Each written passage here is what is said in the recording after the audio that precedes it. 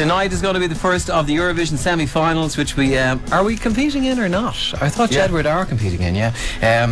This is very confusing. Are Jedward through to the final, or have they to go in tonight? Oh no, they have to. Every year we have to qualify. Oh, right.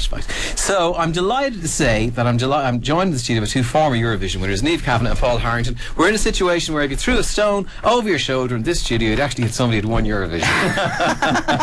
You should enter next year, Tom. Do you think? And that would complete it. Oh, if I could think of some concept, I would do it. Believe you me. Jedward up against the grannies this year, the Russian grannies. And Engelbert, don't forget Engelbert. He's definitely going to feature. Great. There were odds that he wouldn't make it as far as Eurovision. That his life expectancy was such. Oh gosh, that's terrible thing to say. I know. At least with the grannies, there's there's 6 of them, so there's a chance to get the majority. Fell off the perch.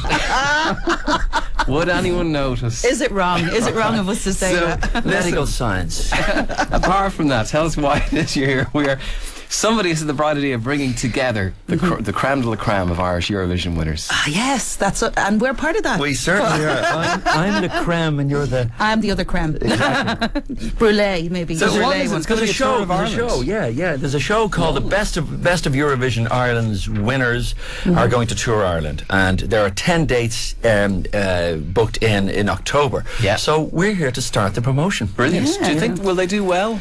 They should do. We hope it does. That's a good question. I think tickets go on sale tomorrow. So I'm not at all traumatised by that question, Tom, I'll be honest with you. I know how you would. How does throw us on the opening stage? But you're right. Well, look, will anything do well? I see the Coronation Street show was cancelled. I mean, that's right. But the big thing about Eurovision is that we have won it so often, and we won it 3 years in a row too, which I find amazing.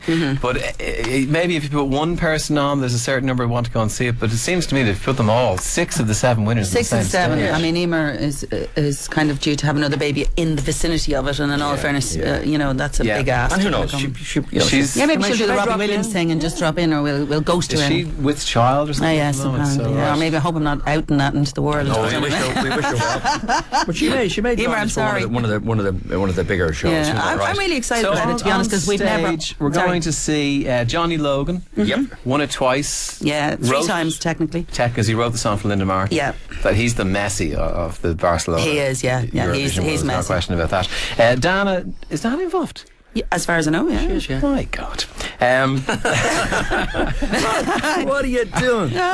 Linda Martin. Yes, she is very much involved. Right. And Charlie will be joining me. Yeah, I'm going to sing with him. He's going to sing with me. Shocker. We're going to sing with each other. Well, and then yourself, Niamh. But how's it going to work? It's conflicting egos. Oh, because we are ferocious divas, every one of us. 6 individual backstage. Yeah, it's fabulous, and really trying to outdo each other. Because I have already spoken to Paul about the amount of frills he's going to have on his top. The rider is out of control. Out of control. That's the way. Out of control. There's a lot of kind of vitamins for old people and such.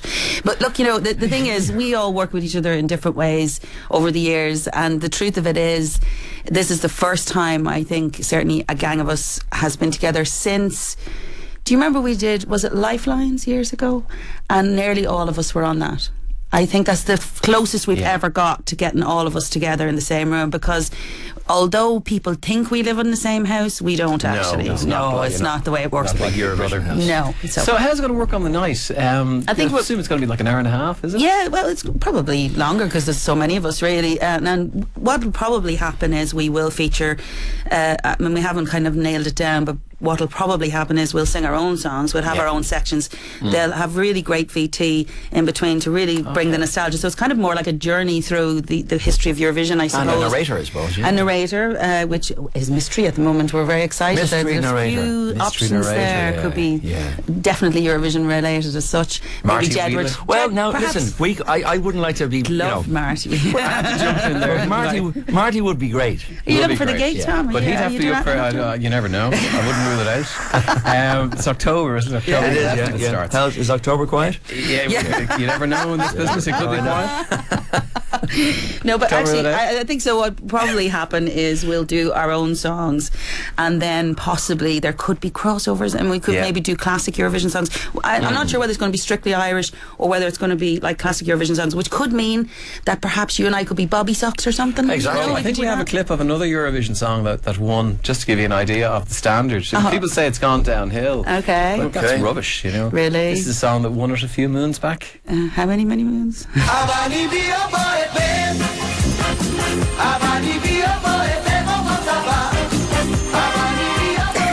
That was Israel won it with I Want to Be a Polar Bear. That's correct. I remember Terry Wogan saying those very words. I was that soldier in front of that TV, and they won again with Hallelujah either before or after. I can't remember. They had two years running. Yeah. So yes, you're right. That you're well going back there now. In fairness, for me, it's just always stuck in my mind. Yeah, I love that song. Perfect summary of it. I want to be a Polar Bear. I get the impression though, is it a bit of a double-edged sword that you can win it and be thrown into the spotlight, but the minute the next year comes around, the spotlight's on somebody else. Yeah, it's very X Factor moments, all right. Yeah, but your longevity comes from your quality. Your quality. Do you expect it though? Because you must feel when you win it, and you must think this is it now. The lottery numbers there. Well, having said that, to correct that, you don't know what to expect, because if you only win it once, I mean, if you win it every year, then you kind of know what to expect.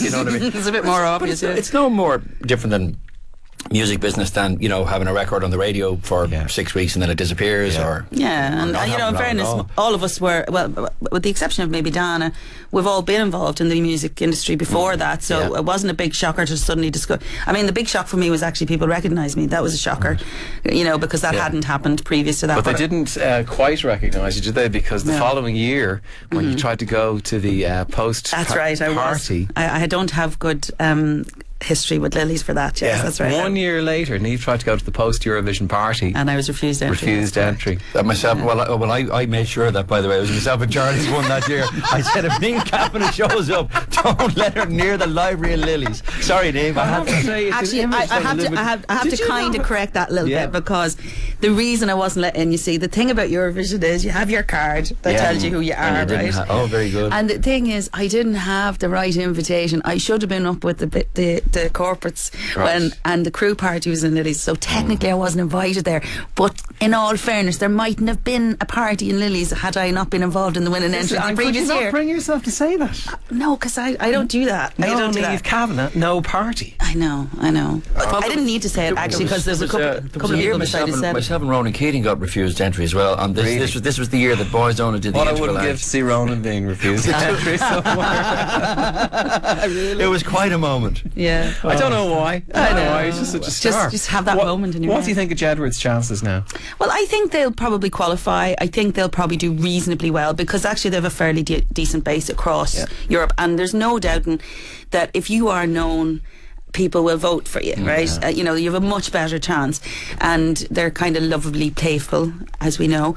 But you know, at the same time, I don't think they're going to win it, and also the energy through the fans is they're glad to see them and all that, but realistically, they're not even speaking about them on the pages now. Really? Yeah. It's very strange, because I thought they were going to do better but there doesn't seem to be the same energy. I have to admit, I haven't kept right on top of it, but I did do a bit of checking about, and it seems to me that they're really talking about Italy, Spain, they're concerned about Sweden. They're not really talking about Ireland as much, which is a shame, because actually it might be a bit of having seen us before, maybe, that they were down that road already. Yeah, there's an element, but you know, the honest truth of it is you don't know till the live performance, and the reality is the fans, although they vote, are not the main voters. The main voters are like we were as kids, all looking at it going. It's still down to the 12 points. I think so. I think and the live thing. If you were to try and breed a Eurovision act in a laboratory, you'd end up with Jedwards. I mean, I think they're pretty perfect. What are you saying, Tom? I think they're pretty perfect. I think they're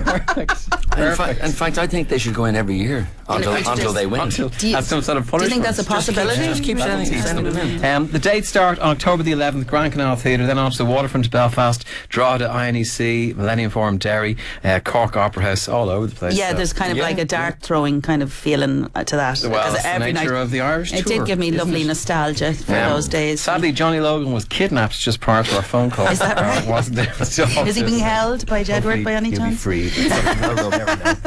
Paul, thanks very much for coming in. Pleasure, Thank you very much for coming in.